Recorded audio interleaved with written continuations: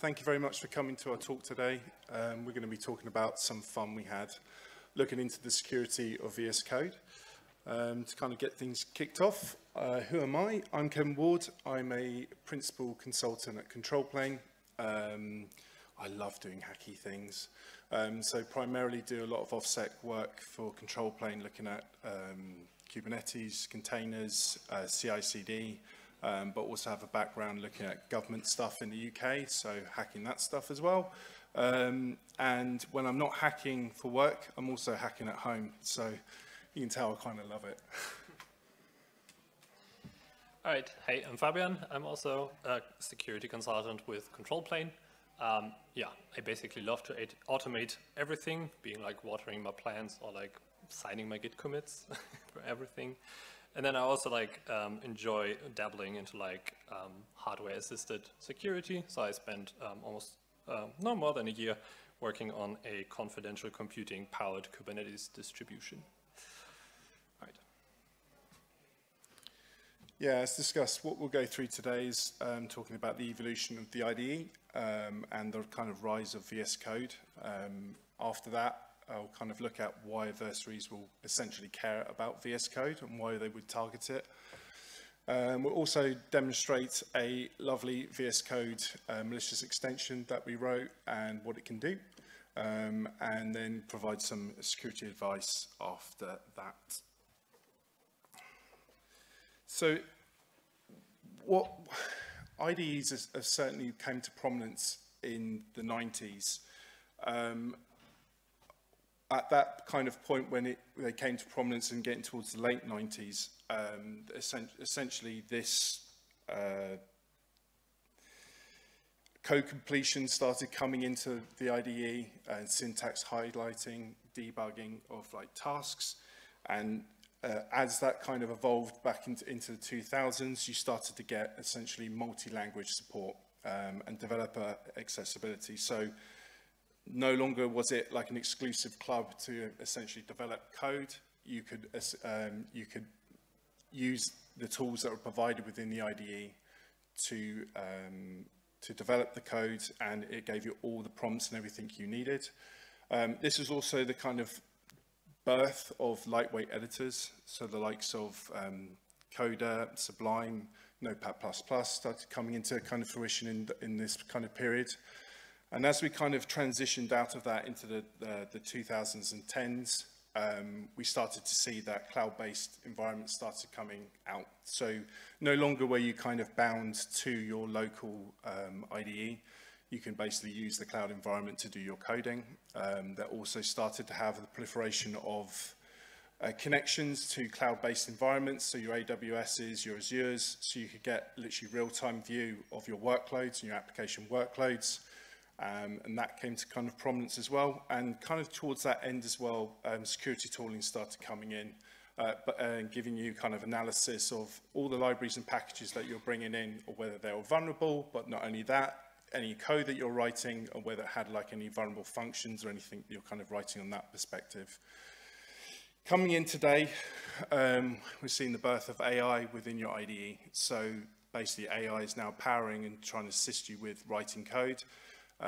Giving kind of essentially kind of syntactic suggestions and even basically writing the code for you. So as we've kind of transitioned from the 90s to now where we are, a lot of that integration has kind of grown. So as that integration has kind of grown, it's just basically trying to help the developer and giving a better developer and user experience, which is the whole point of an IDE. It's supposed to be the one-stop place that you can kind of write code, have a really good way of just essentially producing and pushing code.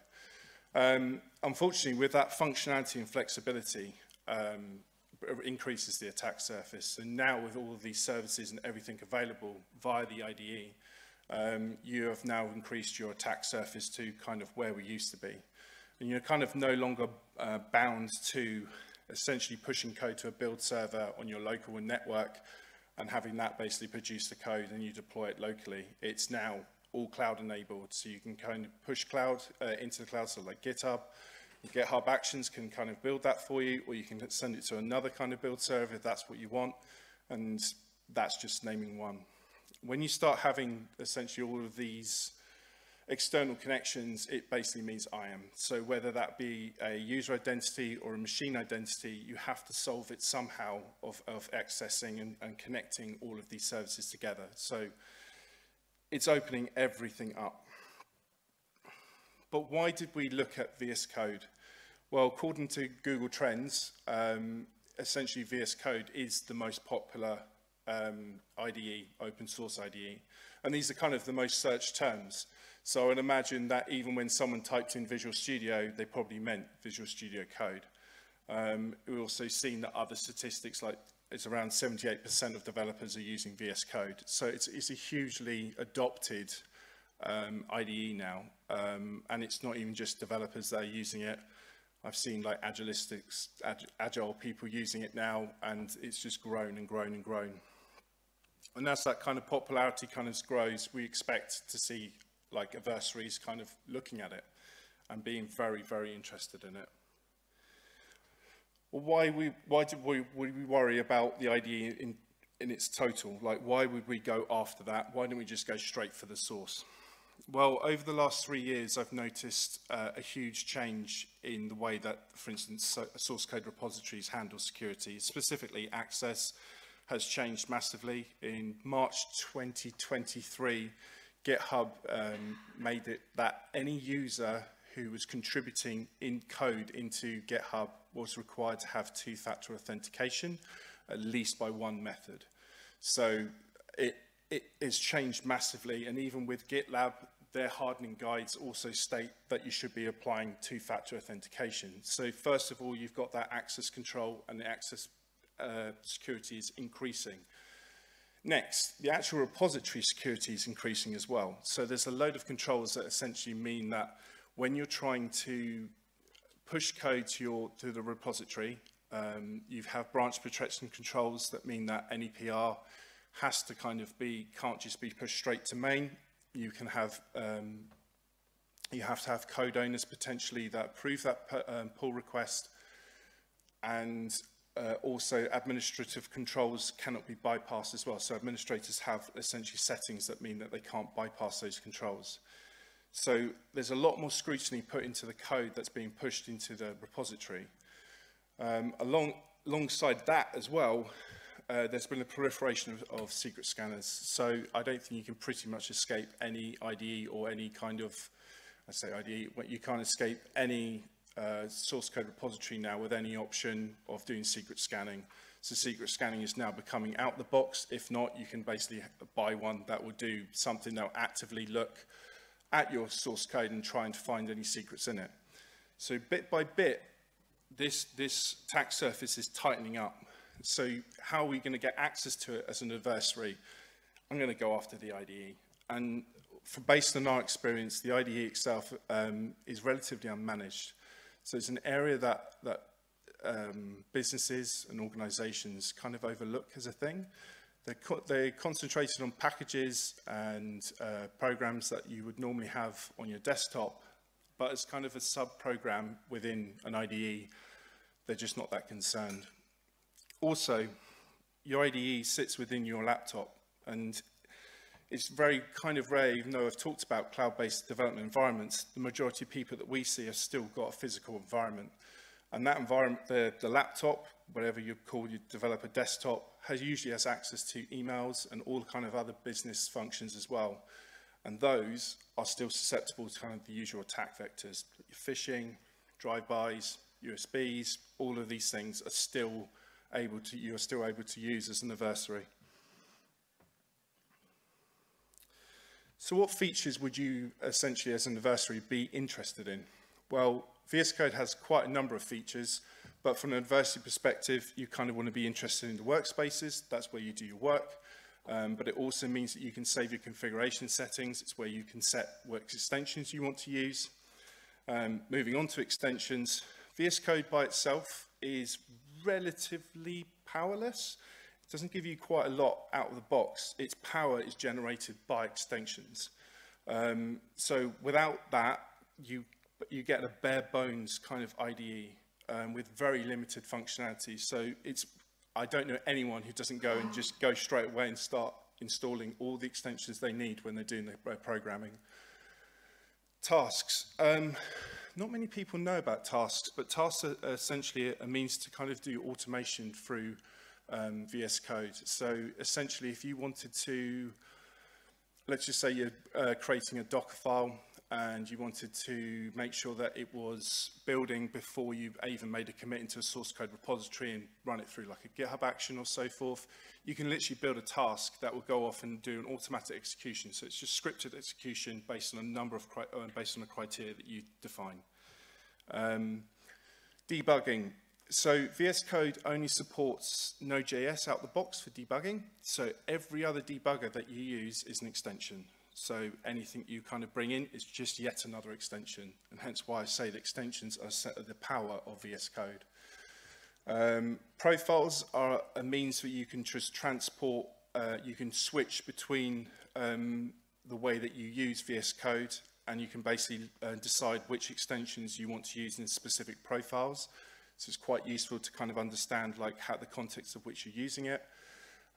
Command line interface, I don't really want to go into kind of detail about that. It's pretty obvious what that does and how it works.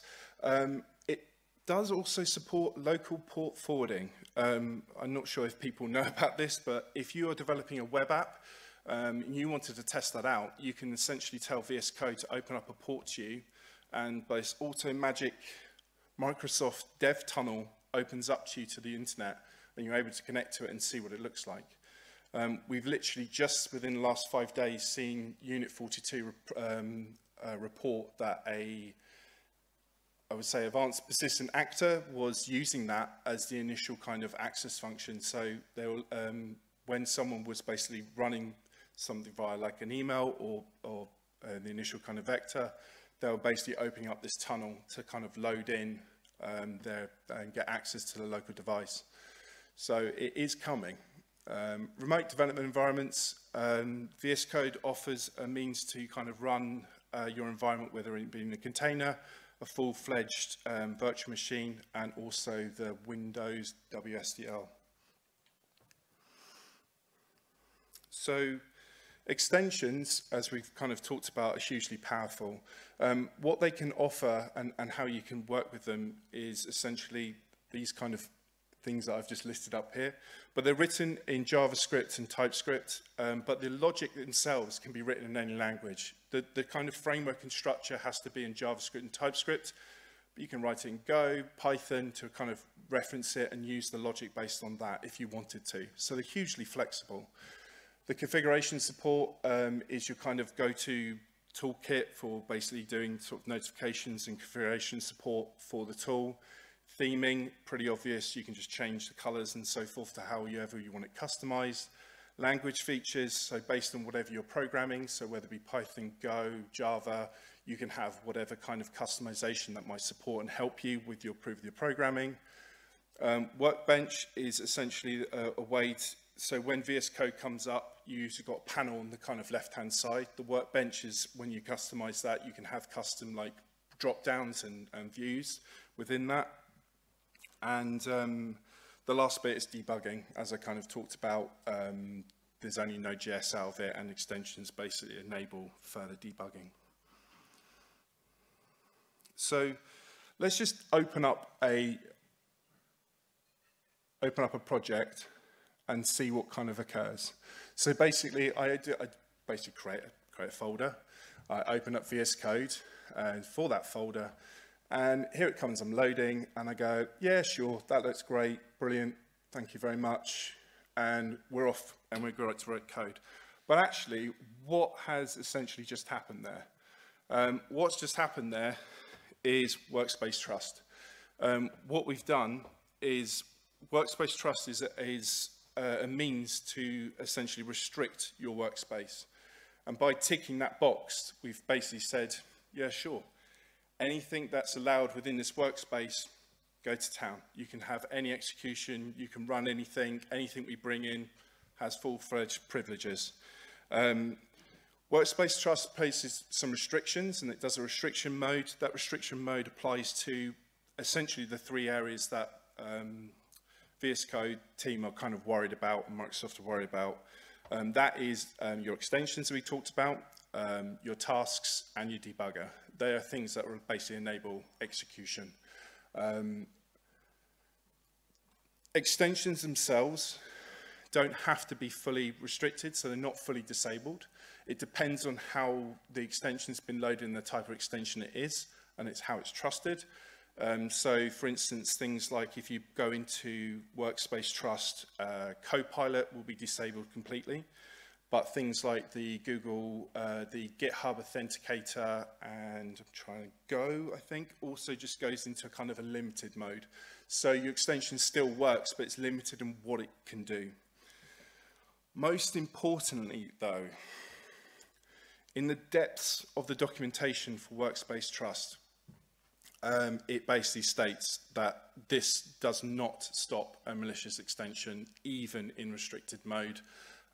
So if you load something in, it will still be able to run. So their advice is vet the things that you're kind of bringing in and make sure you kind of understand what they're doing, which is not as easy as it sounds.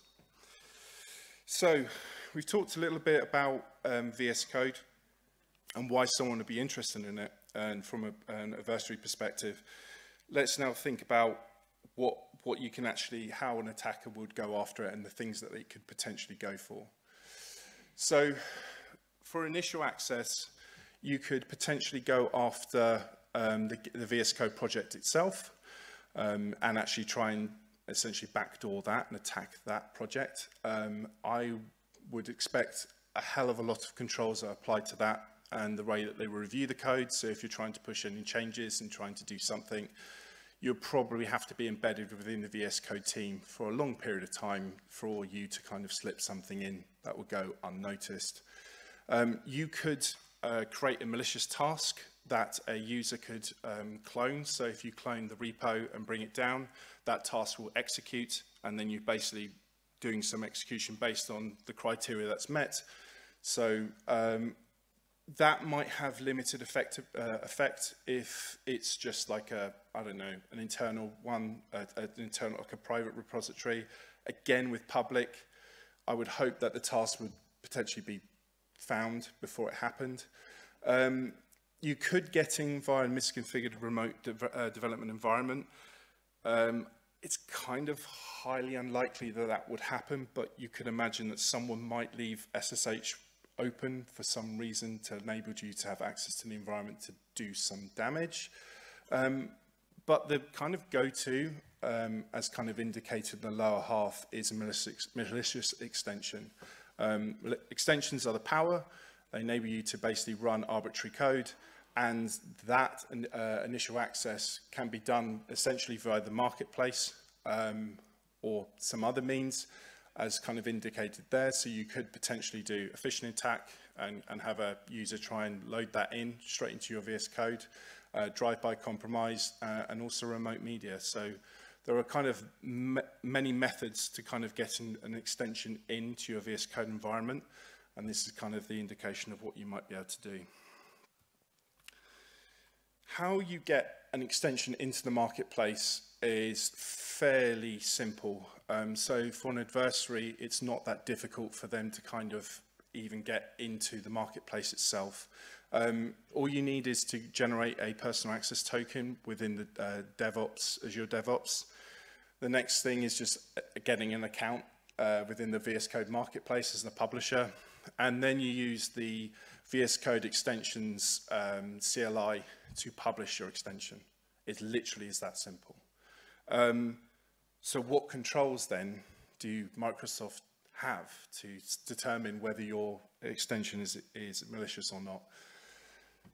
I don't often read straight off a slide, but I think this basically says it all. A marketplace runs a virus scan on your extension package. That's published to ensure its safety. A virus scan is just based on the signature, so it's really easy to kind of bypass this. I'm kind of flabbergasted, like in this age of essentially doing lots of code reviews, scanning, deep code analysis in pipelines, that this is what they do. Added to that, only for official publishers, so the likes of Microsoft, and you'll see a little blue tick by it, will they look for typo squatting. So if you have something like an extension that's really popular as like a third-party one, like community-driven, themes are a very popular way of doing this. You can just easily typo squat it, and they will just allow it. So forewarning. Installing extensions, you've got 3 options. You have the VSCode UI. That is the normal way that people kind of access it via VSCode. They kind of look in for an extension, they look through the list. In terms of determining what you want to install, there's 2 factors that are kind of brought up on that screen. You have number of downloads and you have essentially user ratings. That is how essentially a developer looks at something and potentially judges and has a trust associated with that extension. It's not great.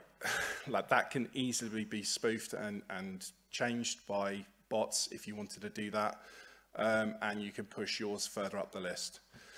You have the .vsix files that you can locally just load in via the command line. And then there's also the VSCode URI handler. Now, I normally run a Linux distro for doing all my work. I tried this method, like by putting like VSCode, the actual extension in, and try and get it basically invoke VSCode to kind of load that extension.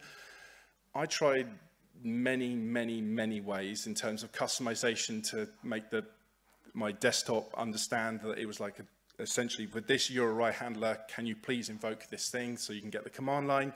It never worked. So as much as I believe that you can do this, and maybe it's easier, I don't know, on a distribution like Microsoft, like a Windows laptop, I never kind of got it working. So I would say the likelihood of this kind of occurring is kind of low. But significantly, if you do put this in, it will remotely go and pull the extension in. So rather than locally bringing the extension with you and dropping it on the laptop to load it, you can reference it remotely. It will invoke something like this little bar here, and you can see like you just say, yes, install, please. Okay, so we've now got our execution because we've loaded our thing in. It's worth noting that it's highly probable that they're not using root for their VSCode instance. They're probably using a current user. But again, based on our experience, most developers have the ability to go up to root, so your sudos or run as, to kind of invoke administrative functions on the developer laptop. It's kind of common when you've got things like Docker and you just want to just run it. So it's quite a common thing. So just bear in mind that that barred entry is not too bad. Once you've kind of got execution, it really is dealer's choice. So you can either go something like covertly by putting like C2 in, or maybe you're looking for local kind of files and things like this to kind of enumerate, steal credentials, or you can kind of go more overt and then just run ransomware, or you can run a crypto miner. As I said, dealer's choice at this point. I've mentioned it previously and I'll mention it again. In our experience, like a VSCode extension management is just non-existent in enterprises. It's like one of these massive gaping holes, and I've done a lot of work with a lot of big businesses and customers, and I've never seen them managing extensions as a kind of thing. So it's like a loophole that developers can just get things in and just run and load. So it's an area that can easily be exploited. Okay, now we're getting into the privilege escalation part. As I kind of mentioned, it's connecting to everything now. So you've got so many different extensions that will take credentials or store credentials in your local device. Everything from the GitHub Authenticator, GitLab Workflow, HashiCorp Terraform. You can read the list, it's quite significant. The way that those store those credentials and primarily tokens varies based on the actual extension itself.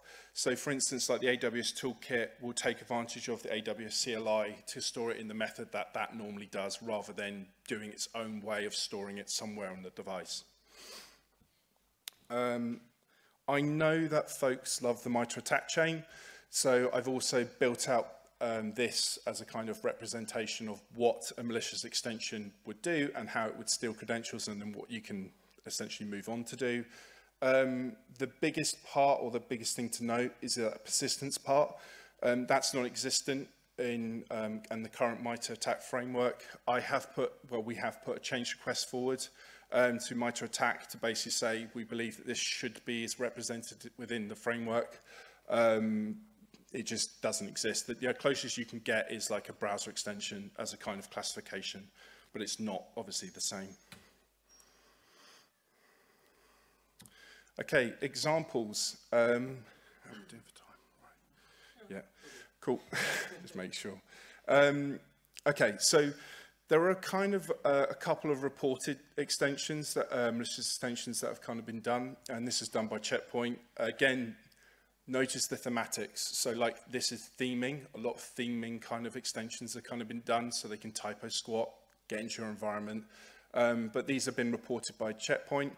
There have been some demonstrators as well. So Aqua were the first to kind of, I saw publicly state that they've run an example malicious extension just to see whether they can affect how many people they could get. The same with Amit. He also recently done this with a Darkler official extension, kind of shown there. You're talking tens of thousands of users have got infected by a simple typo squatting attack. So it's there. You have been warned. Right, I'm going to hand over to Fabian, who's going to basically go through the technical detail of how we've created a malicious VSCode extension and stealing lovely credentials. All right, thank you, Kevin. Yeah, as we saw, like the attack surface in VSCode is super big, but hopefully Microsoft has something in place to like protect the crown jewels, right? That'd be like extension secrets. Don't give anything away. All right, so VSCode extensions, as we saw, obviously need to connect to different systems, right? To like a cloud account or like a SonarQube or whatever have you. And these are not publicly accessible, right? You need to authenticate, you need to be authorized to do anything interesting. To store these credentials, then VSCode offers the so-called secret storage API.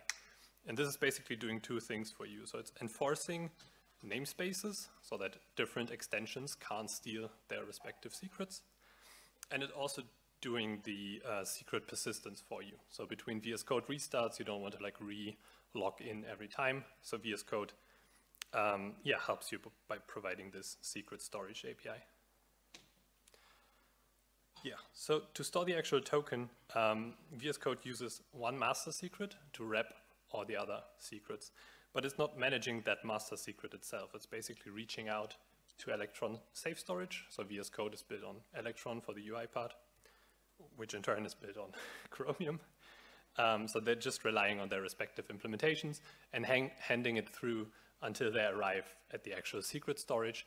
And this is different depending on the operating system you're running. So on Linux, it might be using libsecret in the end to store the master password or the master key in the operating system keyring.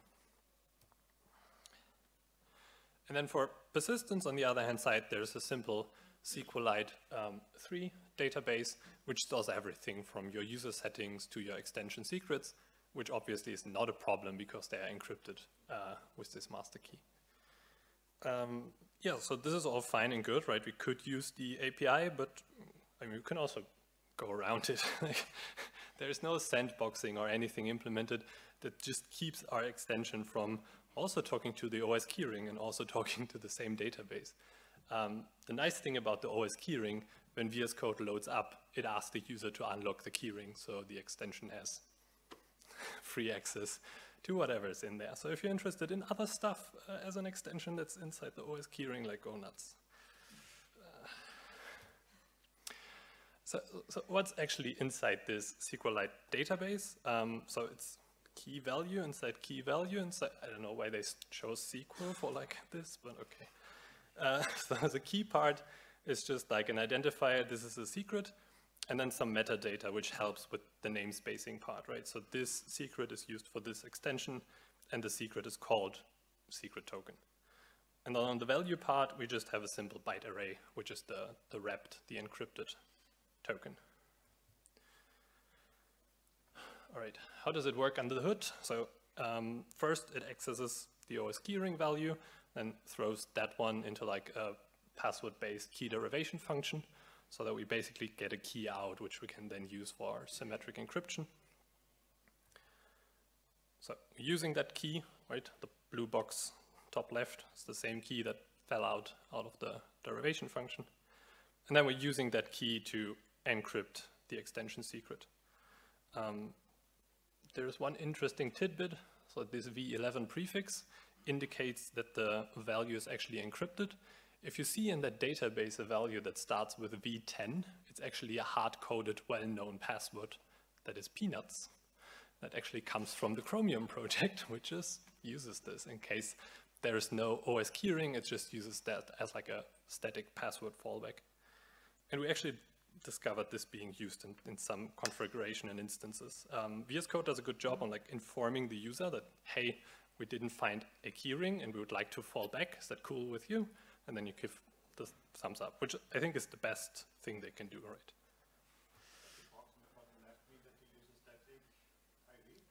Yeah. Lots of interesting choices.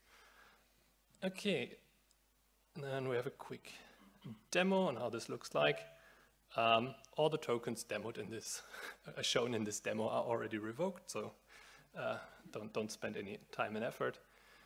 So this is how it looks like if you're developing an extension in VS Code, right? You have your extension repository. It's built with Node.js, with NPM. And then if you launch it, a second VS Code instance basically opens up which has this extension built and loaded for you, right? This is just the developer workflow. A real scenario, like as Kevin showed, there are many different means to get this evil extension installed. And then instead of auto-running it, we put it behind like one of these command palette triggers, right? So there we're executing steal credentials. And it basically does that, right? So it goes into the SQLite database, it goes to the keyring, finds the keyring master secret, and then can use that to decrypt all of your secrets.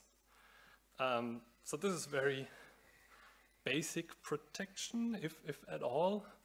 It's like any secret that is running has access to all the information, to steal other secrets. Bonus question, so what we leaked in the example before is the GitHub token that connects to my GitHub account, so I'm able to clone all my private repositories. And as far as I know, there's no way to just revoke a single GitHub OAuth app token. I posted the question on their forums. There's no answer so far. The only thing you can do is just revoke the whole OAuth app, which invalidates all your VS Code instances that are logged in, which is super annoying. And probably also deters users from actually revoking a single token because they're like too lazy to relog into all. So yeah, maybe something that GitHub could fix at some point. All right, so that's the situation. What's the security advice we have for organizations who still want to use VS Code in this environment? So obviously we disclosed all of this information to Microsoft. We opened cases in their security response center, and they basically gave us the same quote that Kevin showed earlier, right? Only install trusted extensions. It's like, but there are no tools to help me decide what should be a trustworthy extension, right? There's very limited metadata, there's no trust score, there's, very little help for the end user in the end. We also disclosed this then afterwards in the projects after we had the thumbs up from Microsoft. So we created issues in the VS Code repository to first improve their user documentation and like make this clear, like extensions are very powerful. Sadly, we failed to notify the downstream repositories, and we acknowledged that. So we followed the MSRC process. We didn't follow the Electron security process. Sorry for that. They already updated their documentation. Electron is now very clear on how secrets are stored and managed. So yeah, general security advice for enterprises who still want to use VS Code. Do not simply trust it, right? Use least privilege for all the developer machines. only give them as much access as they need to do their work. And don't give them like SSH access into production, because an evil like extension could do the same thing, use the same data. And then do not implicitly trust the VSCode extension. Yes, that's the advice from Microsoft, but it's very hard to actually enforce this, right? There's no policy that would allow an administrator to limit which extensions are to be allowed or not. There's actually an open issue from someone asking for this exact feature 5 years ago, but right now there are no tools to help enterprises like adopt VSCode in a secure fashion. There's OpenVSX, which is like an alternative marketplace. So maybe that's an angle on how we could tackle this as an industry. All right. Yeah, and then just in general, right? This is just another example of a supply chain attack, as Kevin showed. Like typo squatting attacks are like the smallest entry barrier to like put a fake extension out there that steals like PII or secrets installed on the machine. There is a VSCode security roadmap. They have a lot of interesting features on there, but it's a roadmap. Like, there's no guarantee on when or if these features will ever land. And then, yeah, thanks to like all the folks that Kevin already also pointed out, right? So we are building on research that others have already done. So CyCode and Checkpoint already gave us a lot of like entry points and like how to look into VSCode security. They also had a similar secret stealing example, but since then VSCode changed their internal logic on how to store secrets. So we basically updated that and it's now still working again. If you want to run that extension, it's public on GitHub, so you can have a play around with it. And then, yeah, Aqua and Amit, Kevin already mentioned, also did some great research into these topics. And I think we have a few minutes for Q&A. Yeah? Who wants to go?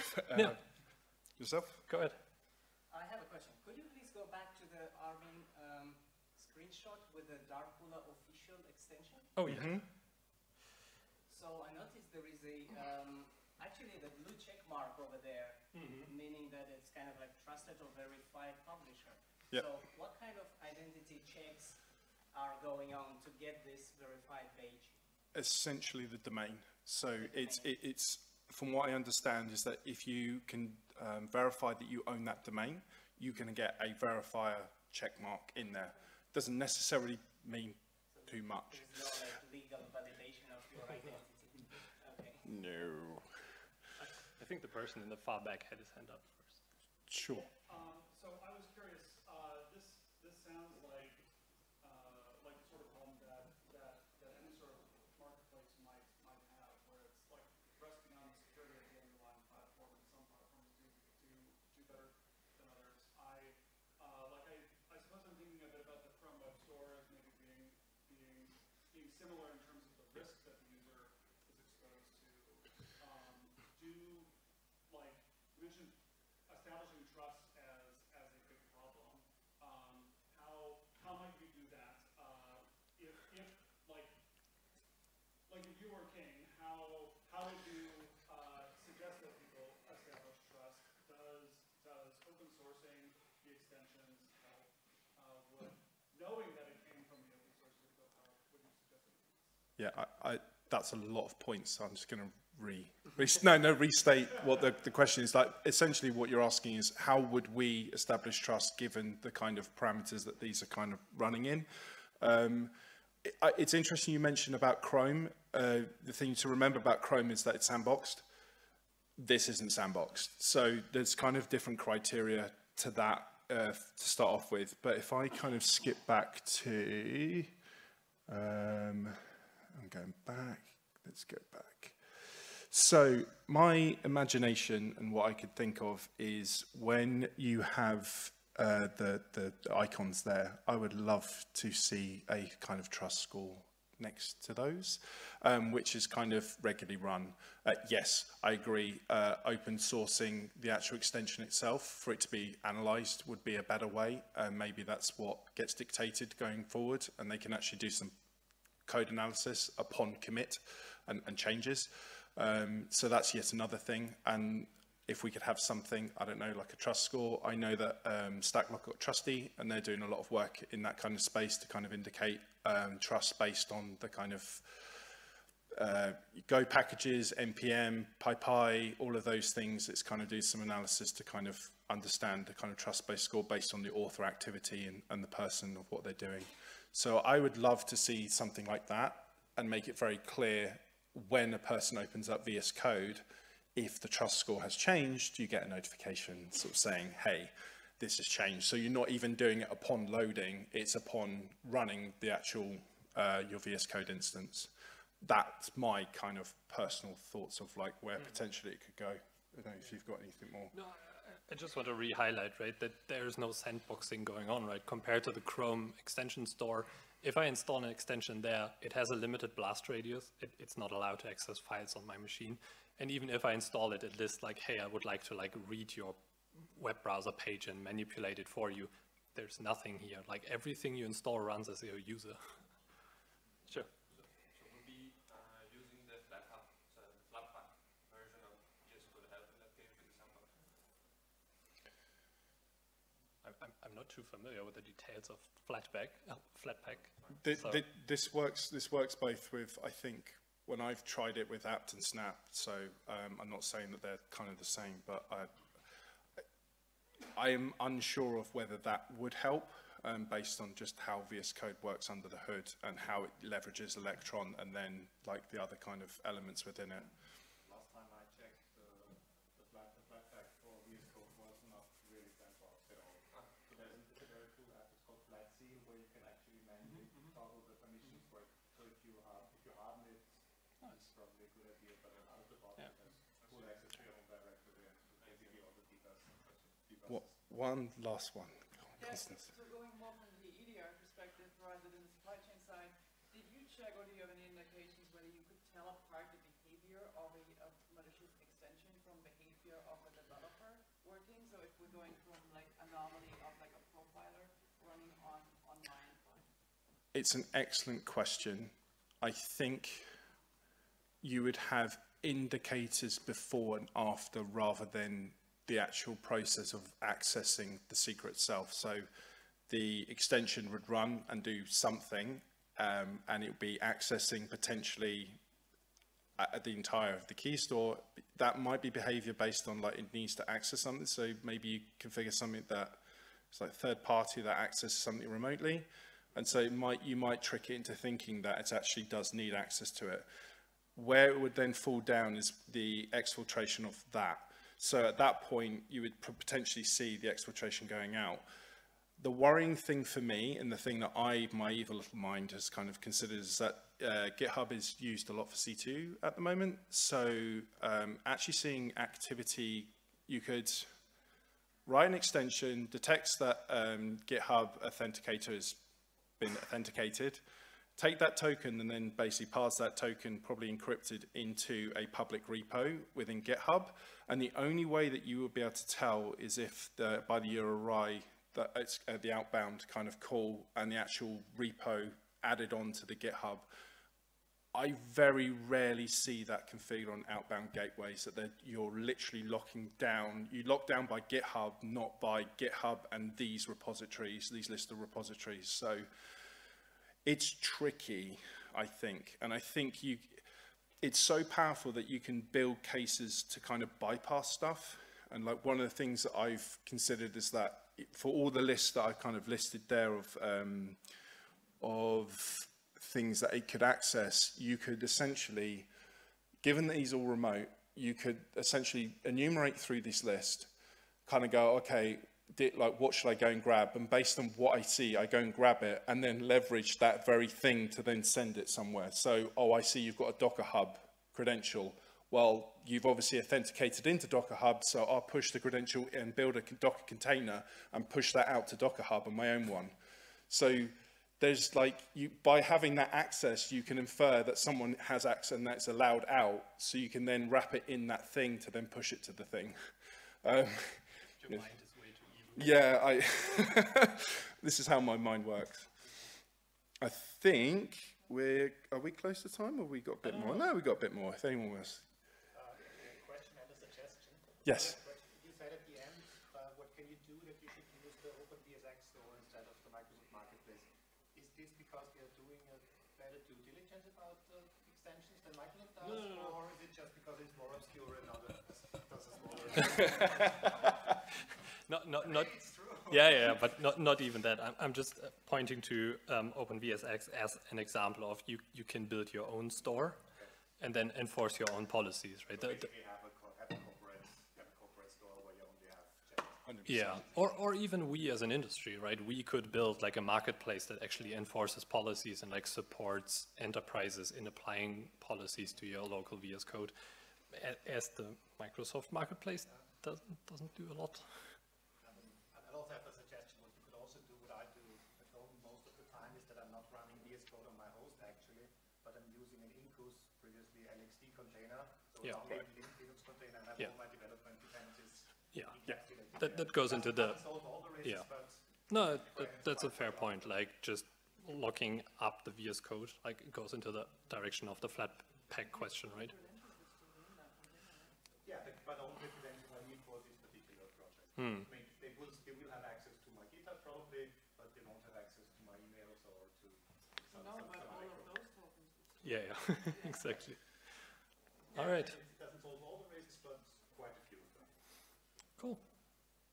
Well then, thanks for attending. See you around.